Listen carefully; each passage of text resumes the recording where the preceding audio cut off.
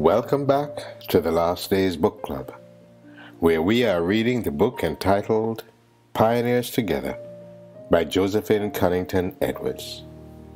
This book is a biography of Roy F. Cottrell and his wife Myrtie, who were both born in 1878 and led an exciting life of service and mission in the early days of the young and rapidly growing Seventh-day Adventist Church. In our last reading, we completed chapter 12, entitled Lengthening Cords, where Roy was chosen as the first superintendent of the rapidly increasing mission work in East China. At this time, they received news that his father had passed away, and they asked Mother Cottrell to move to China to live with them, which she gladly did. In his work, Roy had to accompany new arriving missionaries to their inland station of Yingshan, where they found a company of 14 believers awaiting baptism, which ceremony they had to conduct in the dark of night in a muddy river because of the anti-foreign feelings of hostility.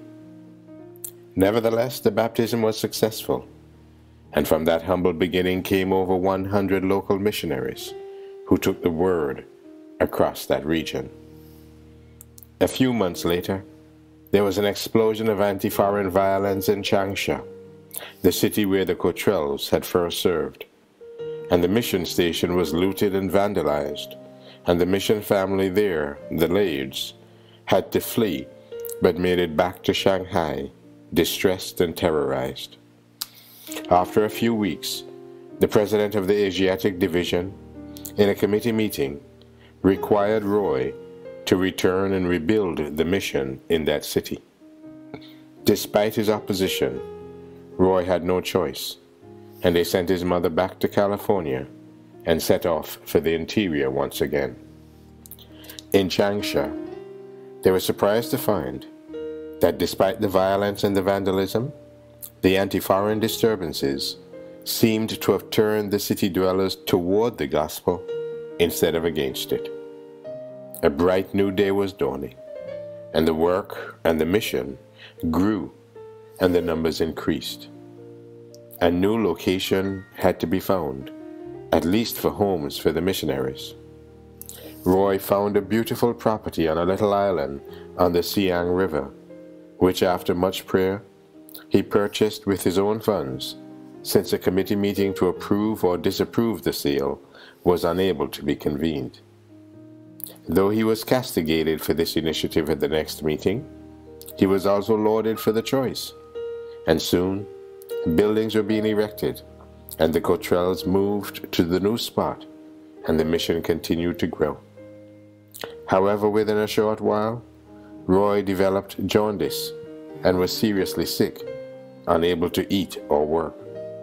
He was returned to Shanghai, where he was treated and recovered to return to Changsha to continue the work. We pick up the story today with chapter 13, entitled In War and in Peace. October 10th, 1911 was a memorable day for China. Yet on the surface, it did not seem unusual to begin with. Roy and Myrtie had arrived in Hankow and were spending a few hours in the home of Mr. and Mrs. Esther Miller, who were then living in a semi-Chinese flat located in the Russian concession of that city. 6 doors away, a fire broke out in a tenement, and soon the fire department, together with numerous police officers, both Russian and Chinese, swarmed about the place. Presently, they saw a handcuffed man being dragged from the scene. At the moment, the cause of the disturbance appeared mysterious, but at length it was learned that the prisoner was a revolutionist, making flags, emblems, and bombs. One of the bombs had prematurely exploded, causing the fire, and thus revealing the subversive plot.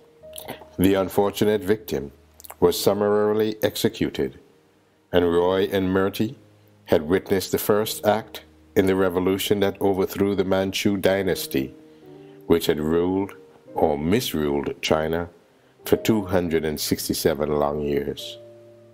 But they were wholly unaware of what was really transpiring.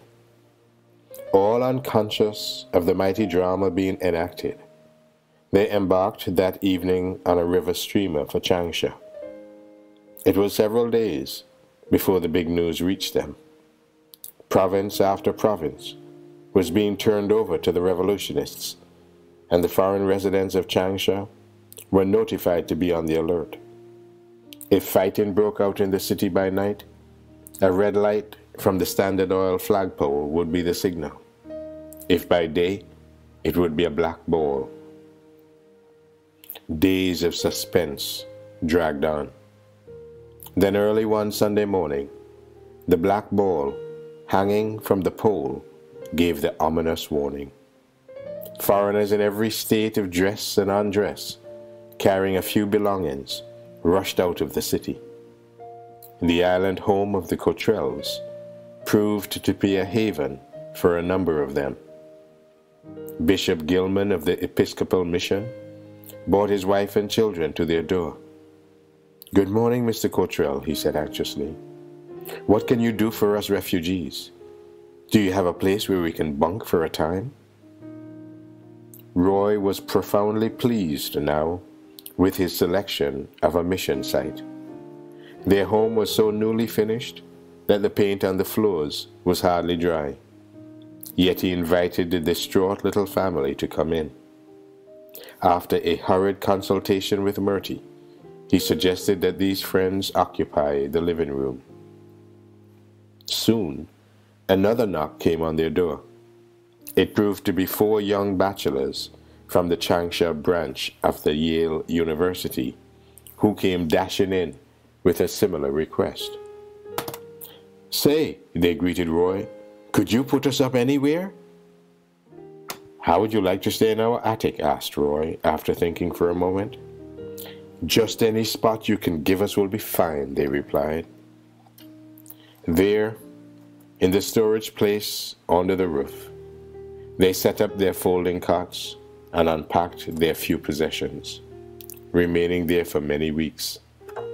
Friendships which lasted for many years were formed in this time of danger. One of the 4, Kenneth Scott Latourette, later became the most erudite and distinguished Christian missionary historian of the 20th century. His masterpiece, A History of the Expansion of Christianity, in a set of 7 volumes, is well known to scholars. During the tense time of waiting, he and Roy had many interesting and spirited discussions on historical and religious subjects. It was a pleasure to Roy to match wits with such a brilliant young scholar. The war was on in earnest, and mission work, if attempted at all, had to be done with extreme caution. Heavy fighting took place in the vicinity of Hankow, and bloody street battles raged in Changsha. Nearer still, brisk skirmishes occurred right on the riverfront near the mission cottages. Death lurked everywhere. It was dangerous to go out into the city for any purpose. As a matter of protection, the foreign businessmen built sandbag barricades with mounted guns on the shore of the island and lived in houseboats nearby. They too valued the protection of the island. The United States and Great Britain both dispatched gunboats to anchor in the little harbor. About half of the time, the frightened populace had their city gates closed. Even when they were open, those who entered did so at their own risk. One strange thing occurred. The queues that had been worn from generation to generation by the men of China as a token of submission to the Manchu rulers suddenly disappeared. How glad the men were to have the unsightly long tail of hair cut off and gone forever. Throughout the country, unrest and uncertainty increased.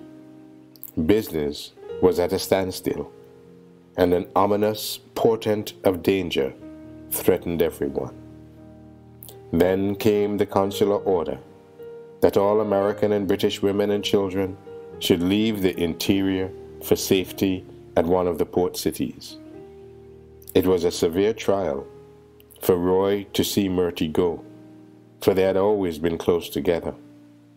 Yet, it would have seemed more terrible to have her stay and endure the danger. Not long after Myrtle left Changsha, she wrote of her experiences to the folks at home.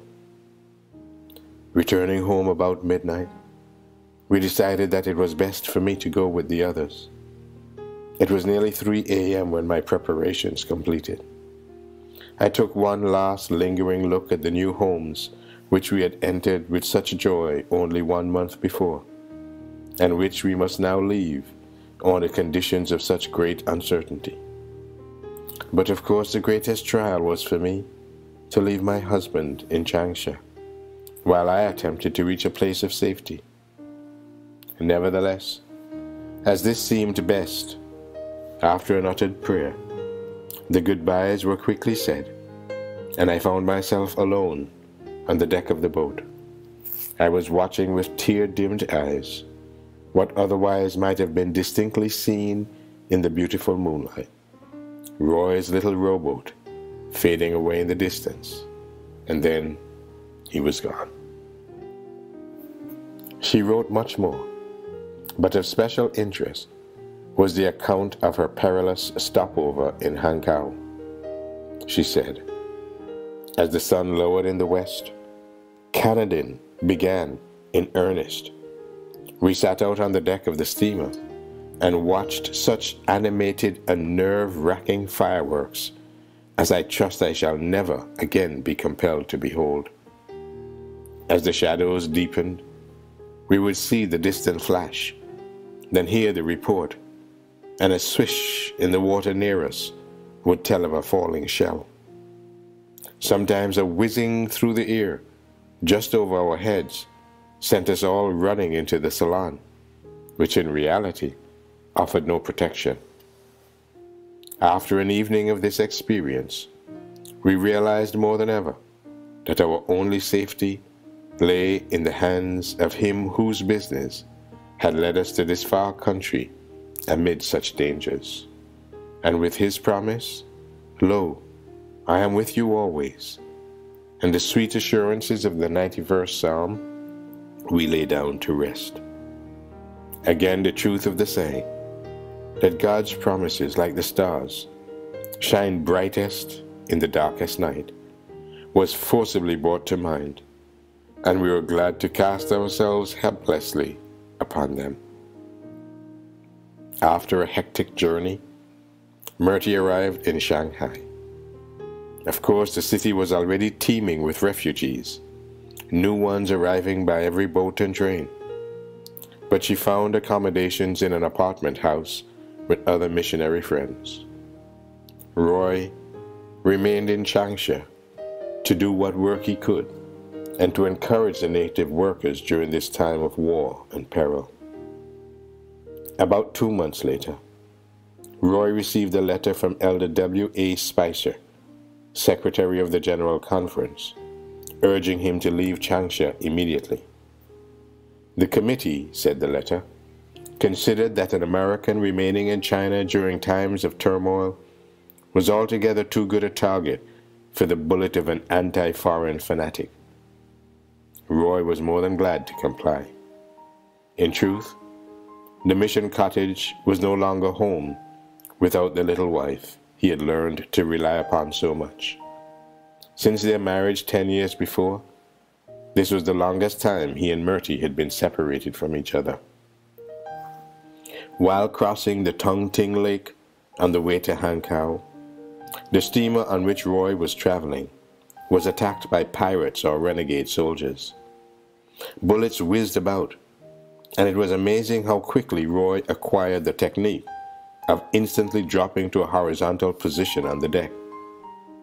But the captain disregarded the attackers, steamed dead ahead, and soon outdistanced the marauding craft. Roy's heart seemed to run ahead of him, and time dragged by on leaden feet. But a few days later came the happy reunion at Shanghai, and with deep gratitude, Roy and Myrtie praised the Lord for his protecting care during the difficult days of their separation. They were not at leisure, however, during their temporary exile from their mission home.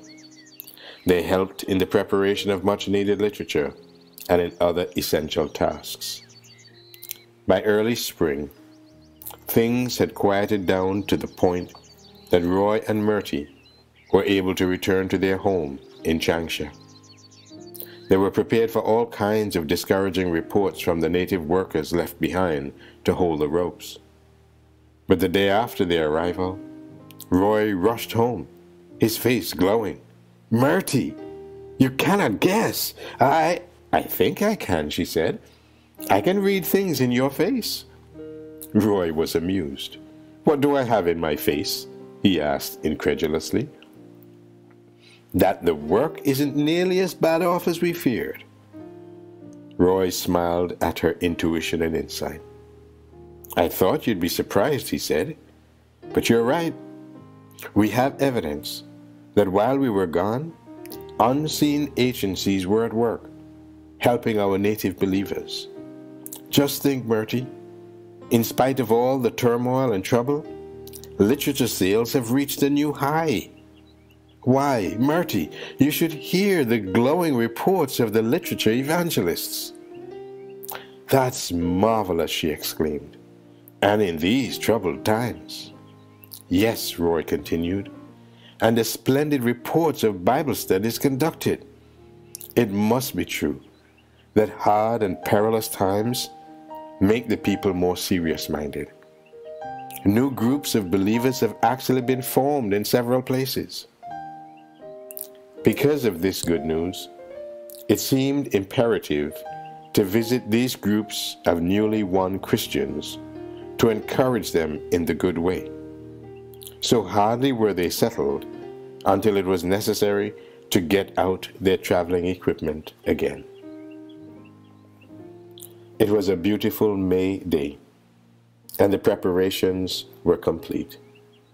Their packed suitcases — people could not travel in China as light then as they do now in the Nylon age — folded cots and rolls of bedding in canvas bags lay on their veranda. The cook, whose name was Mei Ai, beautiful jewel, announced that the big lunchbox, full to the brim with necessary and nourishing food for the journey, was ready to be locked. Ho Si Fu, the gatekeeper, had already gone into the city to find enough leather-skinned coolies to carry the baggage to the railway station. These thin, sturdy men skillfully suspended the 16 pieces of luggage to each end of the poles or yokes. Then they balanced them across their shoulders and braced their bodies to carry the weighty burden. Crossing from the island to the city by sampan, they took up their loads again for the jog trot to the station located just outside the east city gate. Roy and Myrtie hurried to keep up with the fleet-footed coolies. At the depot, they were joined by Huang Dizen Deo, their former language teacher, who was developing into an efficient preacher.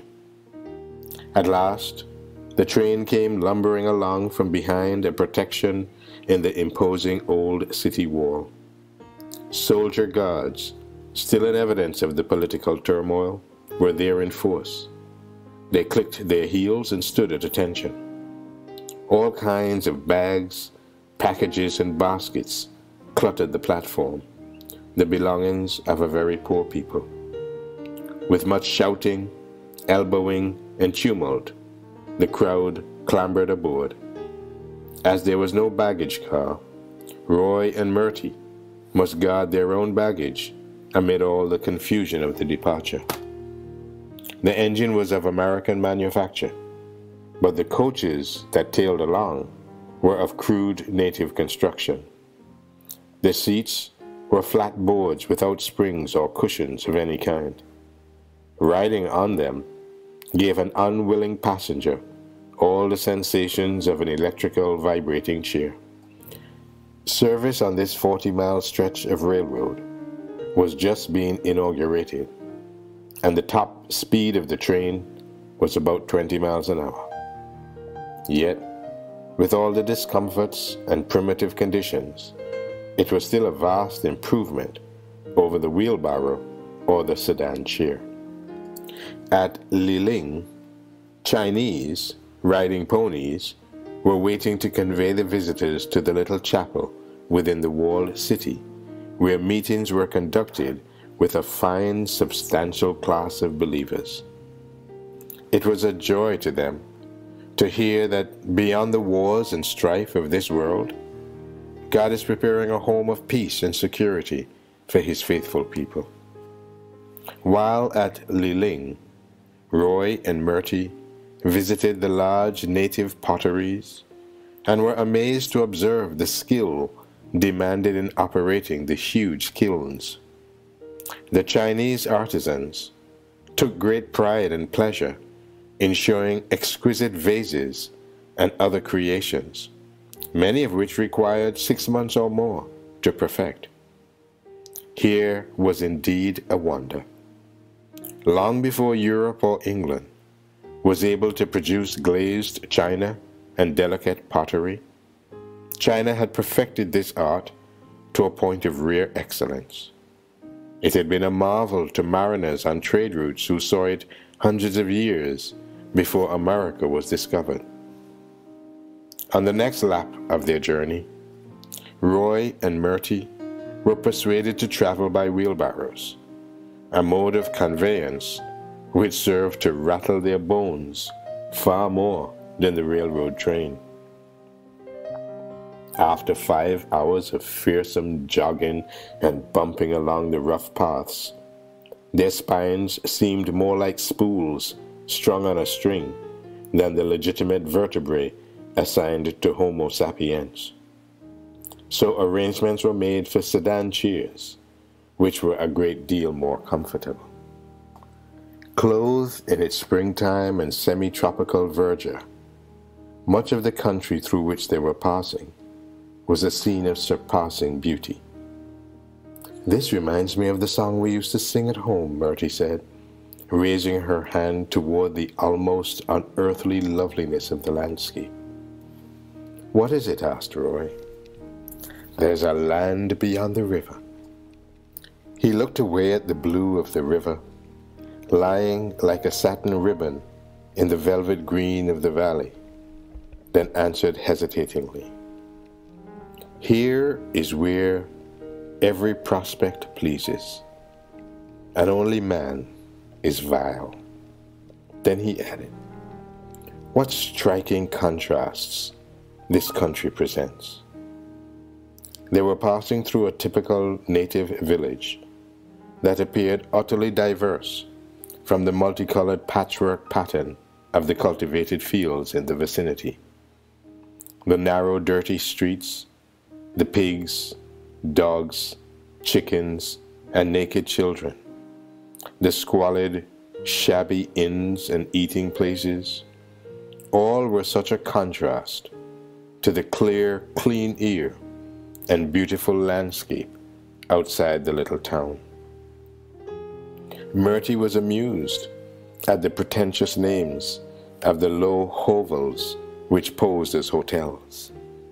"The Silver Palace," she exclaimed, "and here is another, Eternal Peace Restaurant." If the folk at home knew only these names, they'd believe that we missionaries were leading a plush existence.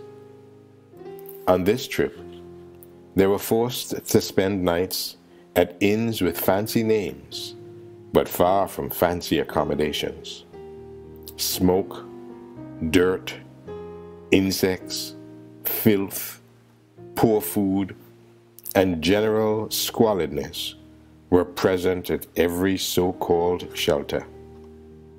One night, a heavy, clammy rain and darkness, pressing down early, forced the travelers to seek shelter in a country inn. They were courteously assigned to the only guest room. No soft bed with snowy sheets awaited them. No gleaming bathroom with wonderful hot, cleansing water, generous cakes of soap and clean towels. What pleasure they would have found in even the most primitive of such accommodations. But the so-called guest room had an earthen floor which was far from clean. The walls were of mud, and the one latticed window seemed hermetically sealed, so that no breath of air could enter. Possibly a little could filter in through the creases in the ancient tile roof. Well, certainly the air can't come in, but mosquitoes can, Murty ruefully exclaimed, rubbing at the welts caused by the swarms of unwelcome guests. Smoke from the nearby kitchen and from the pipes of other inmates, the smell of frying pork, and the heavy odor of unwashed humanity made it a miserable night. The next day, faced without the blessings of much sleep, was filled with a series of thrills and exciting incidents. Reaching the headwaters of a mountain stream, Murty and Roy embarked on a frail little craft with a high rounded bow and stern. To control the current and conserve the floodwaters for the rice fields on either side, the natives had constructed a series of dams at intervals of about 100 rods. Each of the dams had a narrow outlet where the stream plunged over a cascade to the lower water level, some 4 or 5 feet below. Reaching each of these miniature waterfalls, but Murty didn't consider them so miniature, the passengers would brace themselves and hold their breath. The boatmen would use their pike poles with great strength and deftness. Then in a moment, over they would dash. Murty shut her eyes and clung tightly to the boat and to Roy. But she was brave and did not express the fear that she must have felt. Within 2 hours' time, there were some 35 or 40 of those ecstatic thrills. How delighted they were to leave the boat that evening. "Oh, I'm so glad that's over," Murty whispered, as she got up stiffly to step out of the craft. "To be frank with you, I'm glad too," Roy answered. Already, they had begun to wonder how they could retrace their steps on the return journey, or could they arrange to return another way. It was delightful to rest that evening at the outstation of Hui Sien, where they received an enthusiastic welcome. The food was good, and the accommodations were more comfortable than in all of the palaces along the route. The eagerness and delight of the believers, new and old, in greeting the pastor and his wife, more than repaid them for all the weariness, hunger, and inconveniences of the trip. The native workers had been diligent, and a large number of them were awaiting baptism. It is the custom in foreign mission fields for the missionary to conduct baptismal classes and to carefully examine the candidates.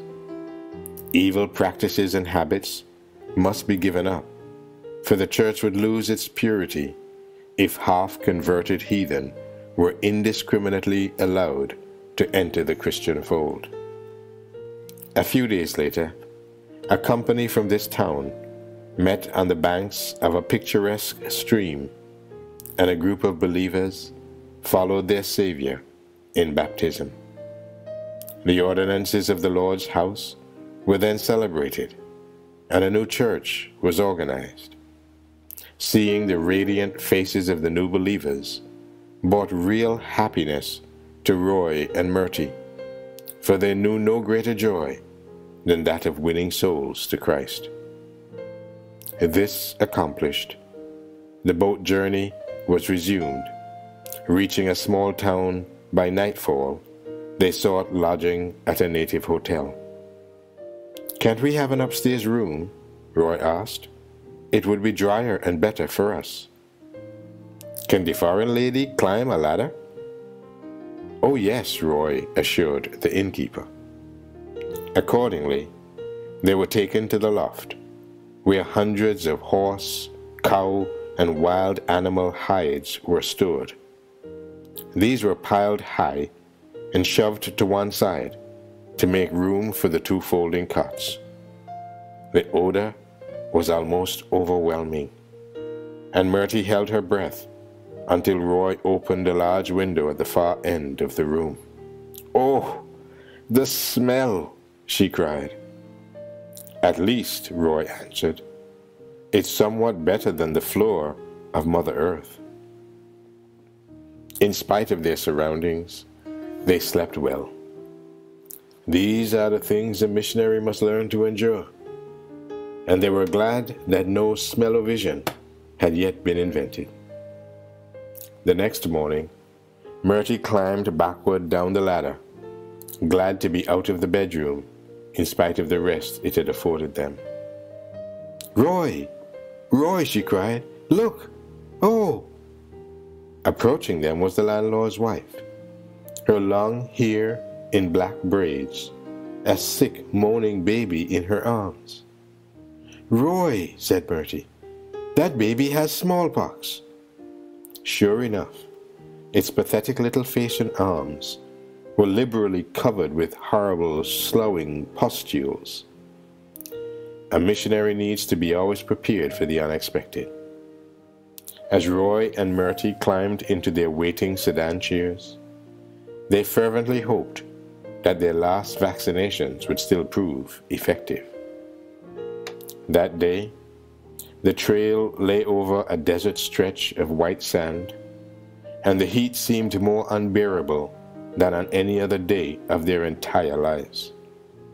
Roy thought of the stark day when he had conducted the funeral in Aurora, Illinois, and feared that he would freeze to death, and wondered vaguely how it would seem to be cold again. Because of the intense heat, Myrtle became very ill. The coolies, struggling with their loads in the broiling sun, sometimes refused to go farther, but with a short rest and the promise of extra pay, they would grudgingly take up their loads and resume the journey. Not long after night had fallen, the little caravan reached a city where there were 5 hotels, but they were all overflowing.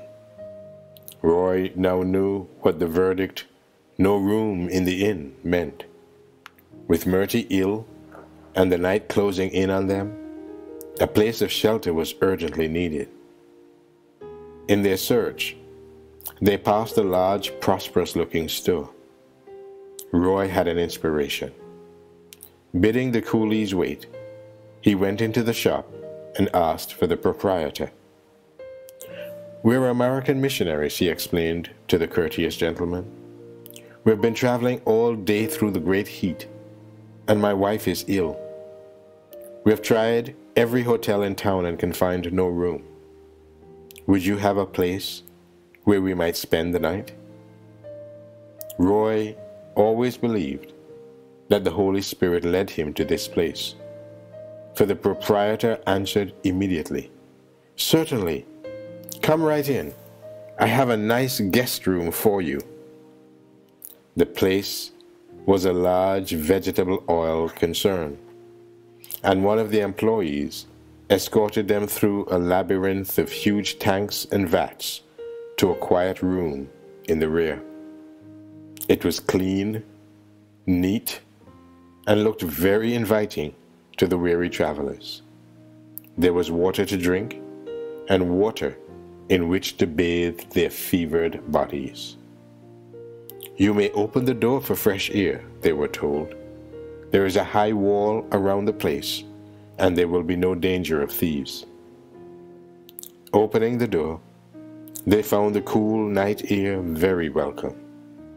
In the half-light, They could see shadows of trees and the trickle of water over an ornamental cascade. After a comfortable, restful night, they awoke, refreshed, with morning light and a gentle breeze filling the neat room. Roy brought the ubiquitous lunchbox, and as they were about to open it, a knock came at the door. Now who can that be, Roy thought, going to open it? It was the servant of the proprietor, bearing 2 huge trays. The odor of delicious food tickled their nostrils, and they decided they had not realized how hungry they were.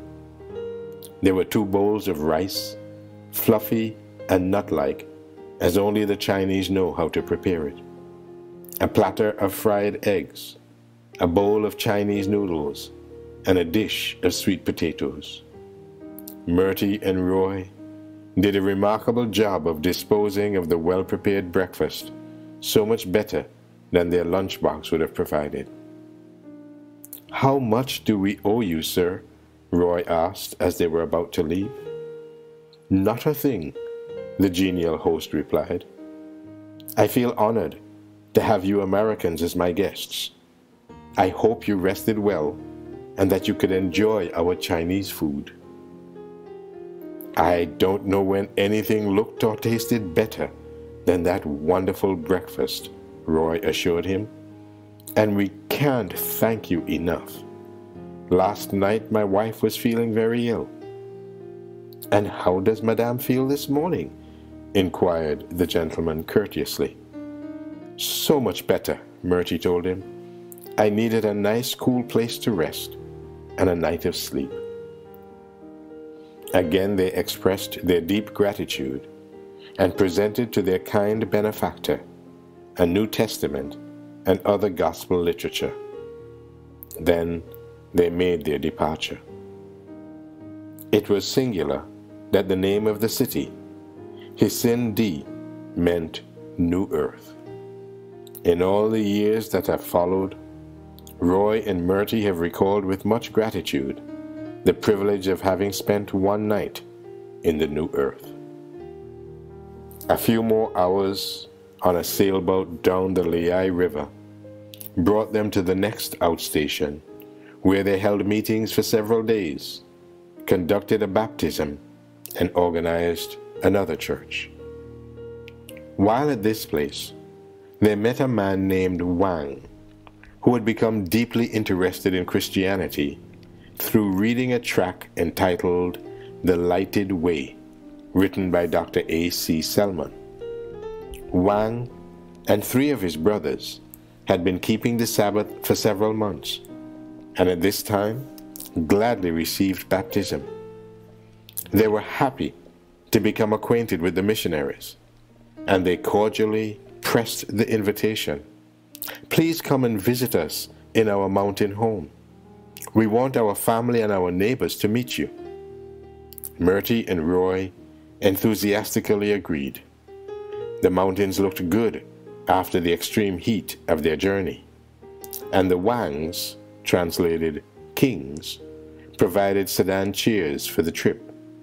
Up the picturesque wooded trail they climbed to an elevation of 2,500 feet. How different from the agonizing trip across the desert only a few days before. When darkness closed in, they were still on the upward path. Presently, lights appeared ahead, a welcome sight. Then, against the sky, the bulky silhouettes of farmhouses and other buildings shone out in relief. Chinese lanterns were waving, dogs were barking, and a large company of Wangs came out to welcome the visitors.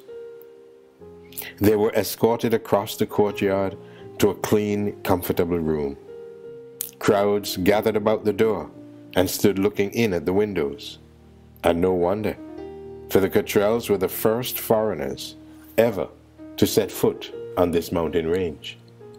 Indeed, few of these people had ever seen a white person in all their lives. Then the Wang, or King brothers, began proudly introducing their members of their big family. It was, "Meet Mrs. King.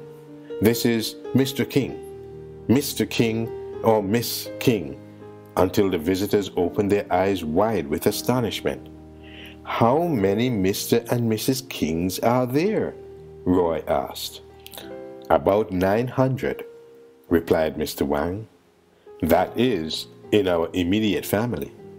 But if we reckon all the families of the Wan clan on this mountain range, there are nearly 10,000. Murty gasped a little, wondering inwardly at the male confusion if these people ever did get mail. "We own this tract of tableland," Mr. Wang continued. "It is about 7 miles in length and 3 in width, and scattered here and there are the Wang family villages." The Cottrells then recalled that in most parts of China, no person will marry another bearing the same name. "What do you do, Mr. Wang?" asked Murty curiously, "with your young people? I mean, when the time comes for them to marry?" Mr. Wang smiled. "All of our daughters are exported to other villages and towns in the valley, but the wives for our sons must be imported. Yet this is no trouble. These marriages are all arranged through the services of a middleman whose work is marriage planning." "That must be big business here," Murty remarked. "There seem to be many young people." "Yes, it is," agreed Mr. Wang. "Several men have that as their principal life work." Roy smiled to himself, remembering several who would willingly have done such work for him when he was a young bachelor. He could not help being glad that such customs do not prevail in the United States. The Cottrells were then invited to the home of the village chief, one of the men who had just been baptized. The long table fairly groaned with appetizing Chinese dishes, noodles, eggs, bean sprouts, rice, sweet potatoes, and a delicious white dumpling-like steamed bread. Everything looked and tasted good. Roy and Murty, used to cold inns, biting insects, and discomfort in general, were surprised that under the table a special warmth seemed to be radiating comfort to chilled feet and legs. Roy placed his hand under the table, and sure enough, warmth was coming in from somewhere. "Where does this heat come from?" he asked curiously. "It seems to be coming in under the table." "It does," replied the host. "This room is heated with underground flues." After the meal, the host showed Roy and Murty some elegant pieces of carved furniture. All were treasured heirlooms, each having a history of its own. Several had been made by a grandfather or an old uncle or a great-grandfather. Often, several months were devoted to constructing a single piece. There was great family pride in beauty and accomplishment. "You see," remarked Mr. Wang at length, "we folk on this mountain are independent, and we can produce nearly everything we need: clothing, furniture, food, rugs, cloth, and bedding. Indeed, we buy only salt and the gold leaf we use to gild our furniture."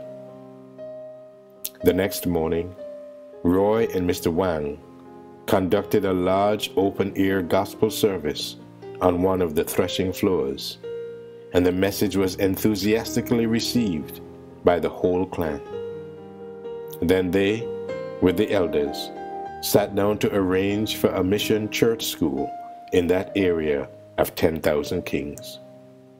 As the Cottrells were taken on a tour of the area, they were made sad to see many images of paganism still occupying conspicuous places.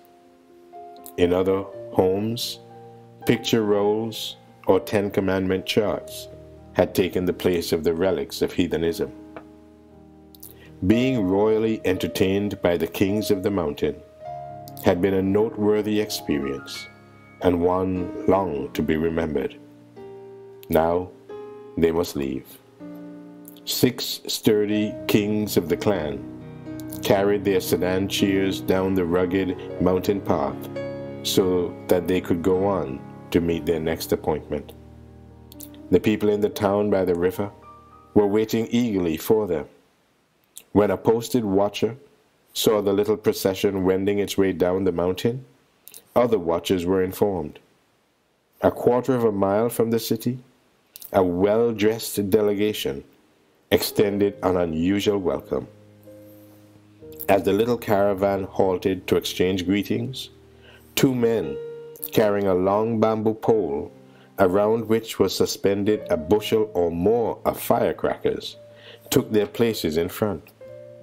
2 others with similar equipment brought up the rear. What a reception! The leader gave the order, "Forward march!" and the Cottrells were given all the noise and fanfare possible to advertise their entrance into the town.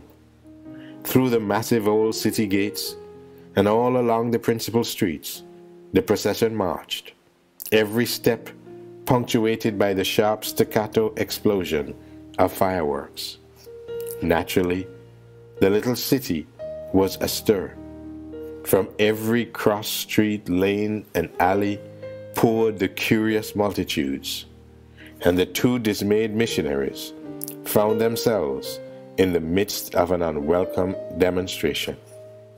When the police arrived and demanded the reason for all the excitement, the leader smilingly had his answer ready. "Oh, sirs," he cried, "King Simu, Mrs. Cottrell, is the first American woman to visit our town. We must give her a royal welcome." That satisfied the officer of the law, who made no further objection. During the Cottrells' 4-day visit in this town, excitement ran high. In spite of remonstrance from friends who knew a little of Western customs and etiquette, the visitors had hardly a moment of privacy from dawn to dusk. Hobbling along, limping painfully on tiny bound feet, women came from far and near to see the visitors from abroad. They were watched curiously while they ate. There was free discussion of their appearance, gestures, and motions. Some even removed tile from the roof so that they could obtain a bird's-eye view of the foreigners while they slept. As never before, the missionaries sensed the meaning of these words spoken of Christ. As he went, the people thronged him. Perhaps the fanfare and publicity were not wholly evil, though the experience was extremely uncomfortable. It gave favor to the Christian missionaries in the eyes of the people. The Chinese workers in that area had done well in both representing and preaching the gospel. True and loyal disciples of the lowly Jesus were found in that remote little city. Their lives had been transformed. They followed their Lord in baptism, and a church was organized. How glorious it was that amid the gross darkness of paganism, Roy and Murty were able to assist in lighting another candle for the Prince of Light. Early one morning, they committed the little flock into the keeping of the Good Shepherd and chartered an easygoing houseboat for the return trip to their attractive island refuge in Changsha.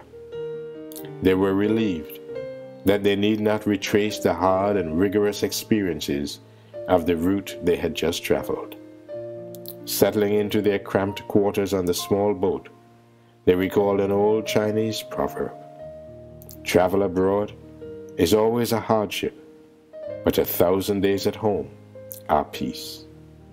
Opening their Bibles, they feasted anew upon the wonderful promises. And there, on the swaying little craft, with the sound of rippling, swishing waters ever in their ears, they thanked the Lord for his continued protection throughout their long itinerary.